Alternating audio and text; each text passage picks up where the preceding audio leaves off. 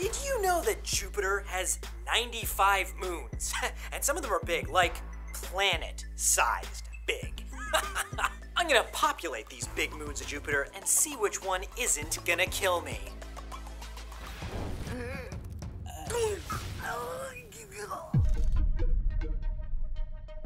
Alright, so I'm starting on Callisto. It's the furthest moon from Jupiter, which means it also has the worst view. Ugh. Oh, no, that's nothing. Callisto orbit detected 1,883,000 kilometers from Jupiter.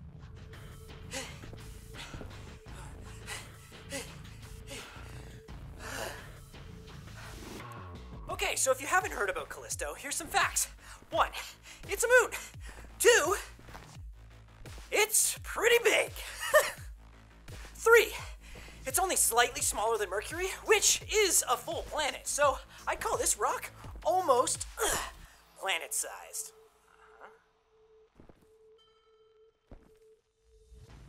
Now walking on Callisto is fun because it's like walking on Earth's moon. The gravity here is so low, it's almost like I'm floating.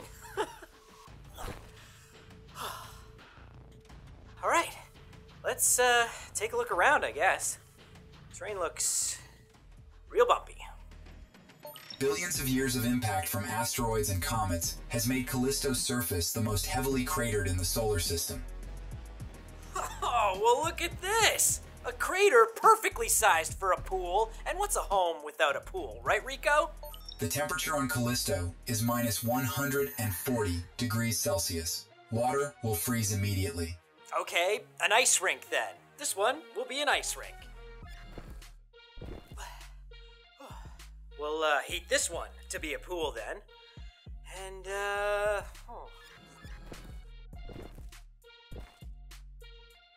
And this one will be an ice plunge. Very Scandinavian. I'm getting to work.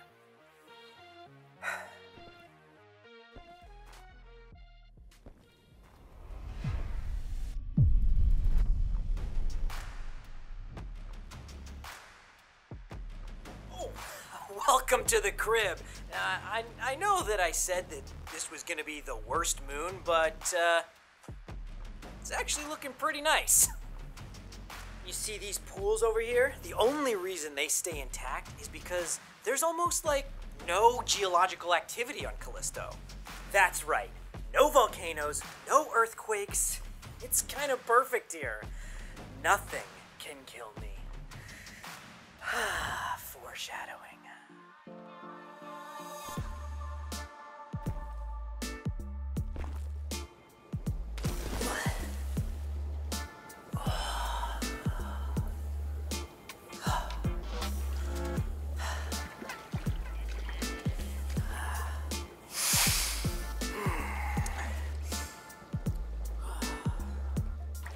Even though the view sucks, the distance from Jupiter means that there's way less radiation that'll impact my bath time.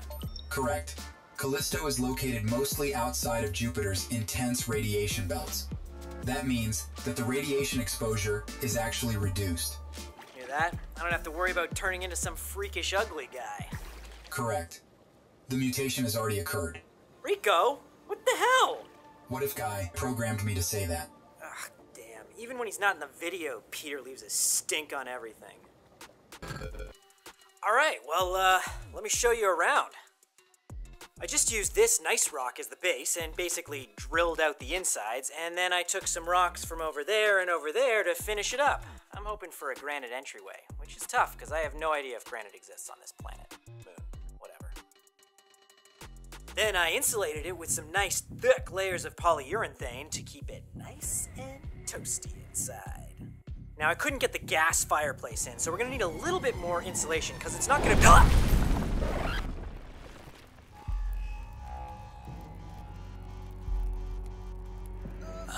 Well, at least this gives me extra building material.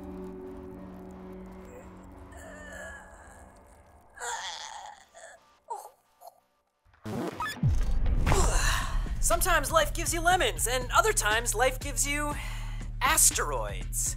I would have preferred lemons, but you know what they say? Suck it, Chase, you don't get any lemonade. Fine, fine. Current location, Ganymede, the largest moon in the solar system. Living on the biggest moon? Pretty cool. Very chic.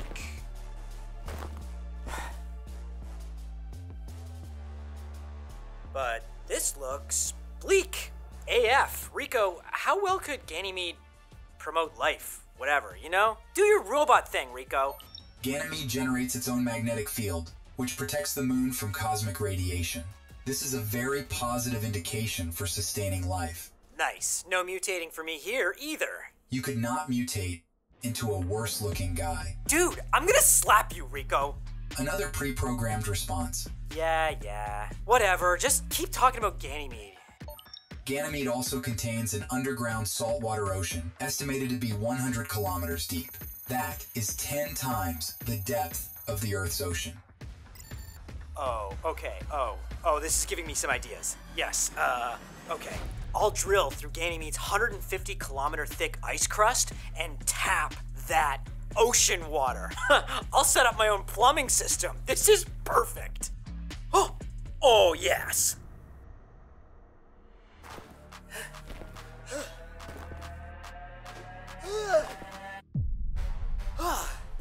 I'll build a shelter inside this crater. You know, that has a pretty nice hippie commune vibe, right? And sure, it is minus 180 degrees Celsius, but I'm pretty sure once this place gets populated with all those alien hippies, we'll warm each other up just fine.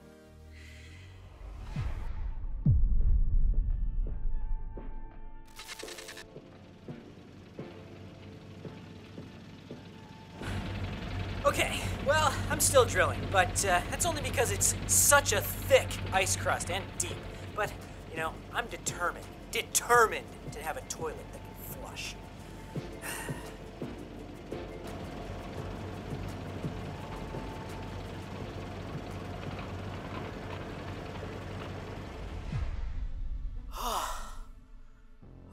All this manual labor. It's making it so steamy in my spacesuit. Current temperature reading at minus 126.3 degrees Celsius. If I could just take off my helmet and get a little bit of this Ganymede ice on my forehead, that would cool me down so quick. What's the possibility of that? While Ganymede's icy surface does generate a thin atmosphere of nitrogen and oxygen. Oxygen in the atmosphere? Nice! Not enough to sustain your air supply. What? You should have said that way faster! Where'd I put my helmet?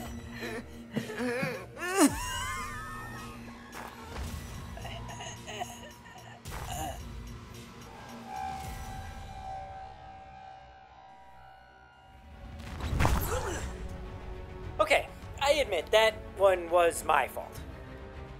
Mostly Rico's, but some blame goes to me.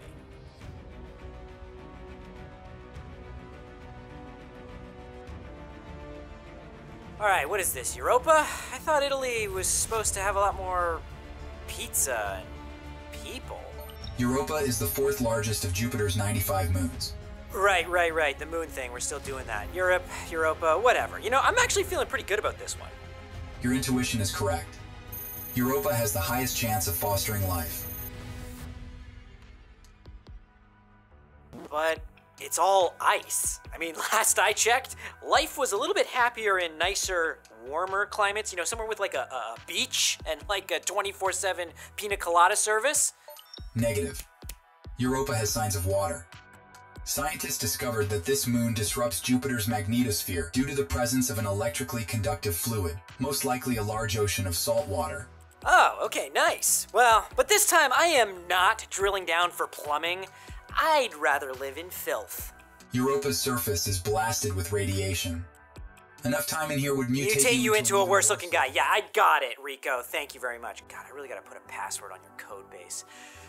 All right. Well, I guess I'll drill if I have to.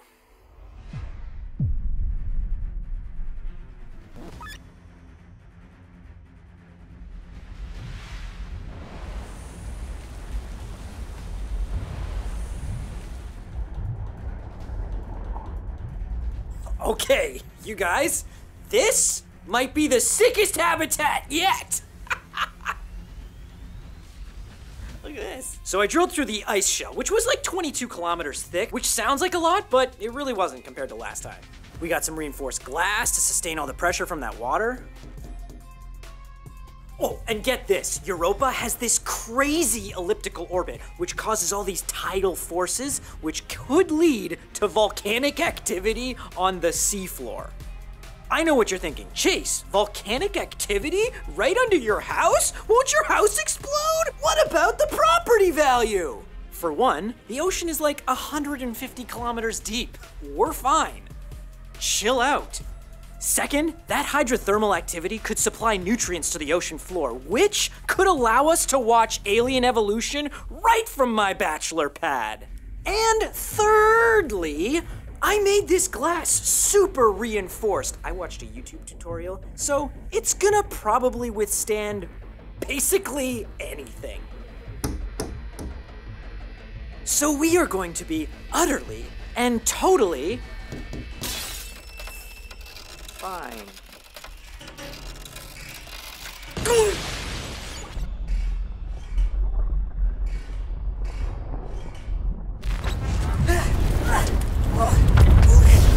Rico, take me somewhere safe! Locating a geologically stable zone. It's just.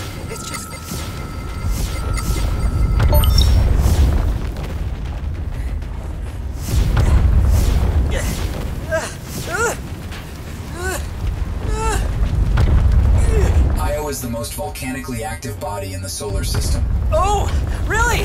You don't say? Thank you, Rico! Some eruptions are hundreds of kilometers high. Yeah, thanks! Tell me something I don't know.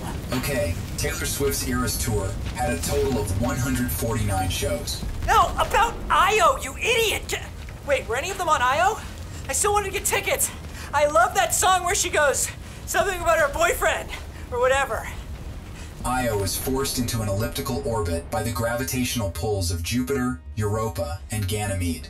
Its proximity to Jupiter and this irregularity cause extremely unstable geological activity. Ah, dang. Okay, well, sounds like it's gonna be pretty difficult to, live here, but Chase finds a way. Chase always finds a way. Ah!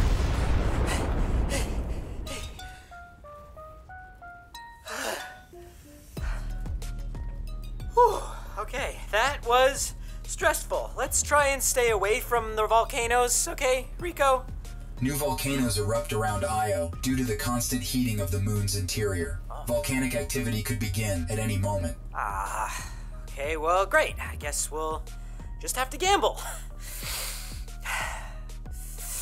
Oh, man, I just escaped like 100 spewing volcanoes. Why is it so cold here all of a sudden? Io's atmosphere is too thin to trap any heat, so geologically stable zones of the moon reach temperatures as low as minus 130 degrees Celsius. Well, that's about 150 degrees colder than what I would prefer. Oh, I know. We'll use the heat from this lava lake to heat up the exterior of my habitat. Oh, and I'll have a big underground bunker to shield me from any of the explosions. Okay, this is gonna be good. I'll see you in 1 week.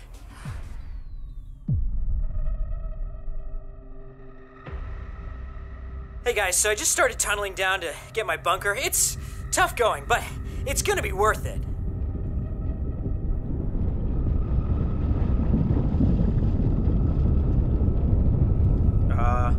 Rico, what's going on? Geological activity. Okay. It doesn't sound super.